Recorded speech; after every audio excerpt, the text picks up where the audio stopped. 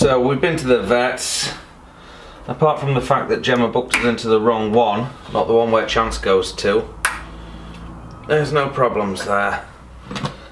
So the dog's in the house. He's happy.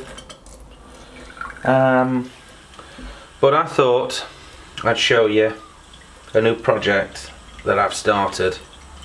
Hence the reason I brought this home today, because the bar is no longer, as you can probably see.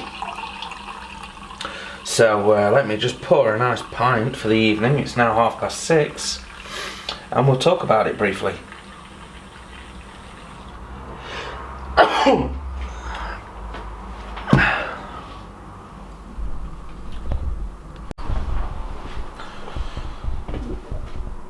Oh, wonderful. Oh, I know people complain about John Smith's. How's that? A lovely pint of Vacant Gesture. Let me just wet my whistle. Ah, that's drinking well. Right, so those of you who have been following me, yes, me, hello, for a long time will have seen when I built this contraption. Yes, and basically this was a 6-keg cooling chamber. Well, we could squeeze 8 cornies in there, but I never had 8. And it had 3 taps on it, on a top board up there. You've all seen it on the earlier videos. And well, we are outgrowing the house rapidly, so we kind of need to expand out into the porch a little bit, and in order to do that we really need to get this floor down. So this wasn't originally meant to be an extension of any kind.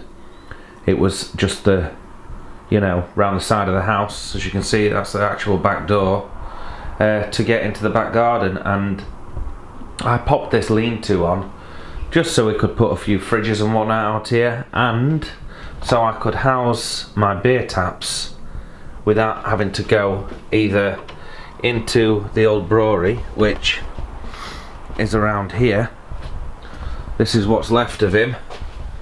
Yeah, I've moved a lot of stuff into here just to give us some space while we renovate, because that's basically what's going on here. And yeah, I just wanted access to the beer really when I started home brewing and having it on tap at home back in the day. But things have changed a little bit since then, of course. I did this when I'd just come out of university, and it was just after the financial crash. I was in the building trade before then. It was all, well, destroyed effectively, and I managed to do this on a very, very tight budget indeed. You know, I don't think I was bringing home £100 a week back then, and it was very tight. The heyday, the early days of Idle Valley Brewery, no less. And well, every day's a school day. I learnt a lot through that experience and process, and even though we can't afford to move into a bigger house, the plan is, while we are here, we want to be a little bit more comfortable. So all this floor is going to be raised and boarded and levelled. We're going to build a worktop into this side here with some storage underneath, and then I'm going to double board the roof to give a little bit more insulation, and there's work on the outside of this to be done as well. And basically it all is going to be a Christmas holiday project, I suppose. If I can get this done before Christmas Day, then I'm going to have you know, a miracle of Lazarus proportions, one might say. So we've got a few bits removed, but I thought it was worth showing you this. So we've got this great big backboard here, which kind of just blocked the edge of the lean-to off, if you know what I mean. So I'm just going to pull it away and show you what it's hiding. Well, it looks like I tricked myself there. So it's basically just the external wall. But previous to that, we did have the heat exchange for the cooler that was in here. So let's just see if I converted it and I popped the heat exchange down the back. See if we can get close enough to have a look. I think it is in there, look. So let's just pull that off, and it looks like it was small enough and compact enough to go behind there, so maybe that's what I've done with it. But previously there was a big one on there to radiate all the heat out of here. So here we can see a little bit more.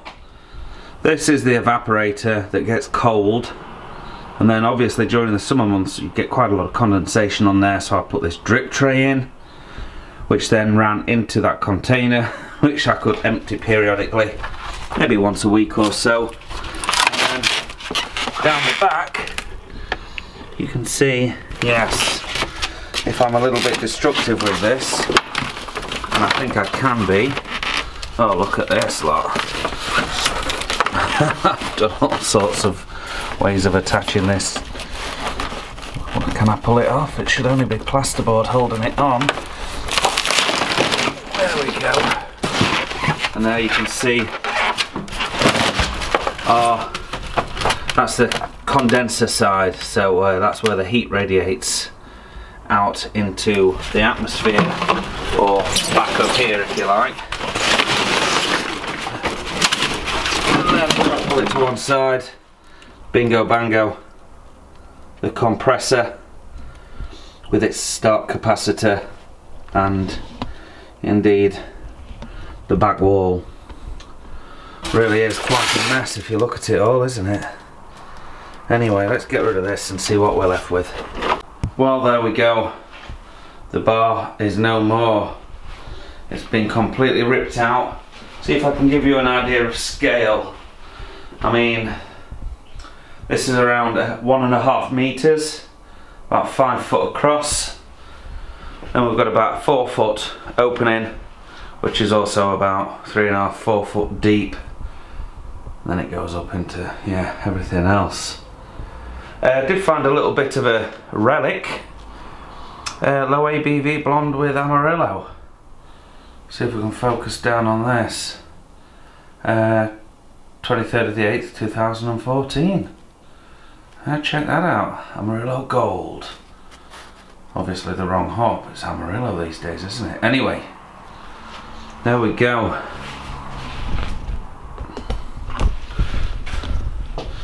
So lots and lots of projects going on. Obviously the brewery's at full tilt for Christmas time, and of course we've got a new puppy in the house. Christmas is there to be dealt with as well, and well, I've given myself another project here, but it needs to be done either way.